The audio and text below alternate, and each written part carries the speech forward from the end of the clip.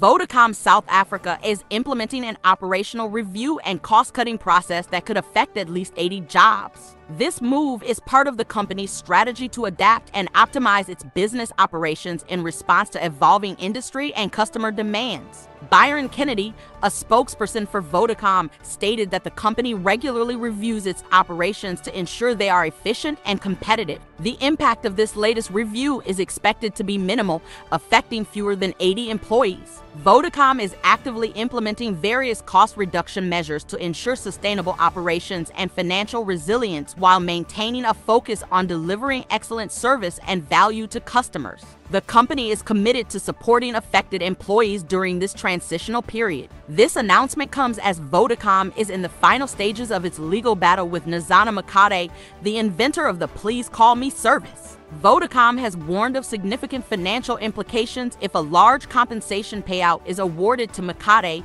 highlighting potential negative effects on network investment, coverage, and social programs. Despite these challenges, Vodacom Group reported a 26.8% increase in revenue to 38.9 billion rands for the quarter ended December 31, 2023, driven by the acquisition of Vodafone Egypt.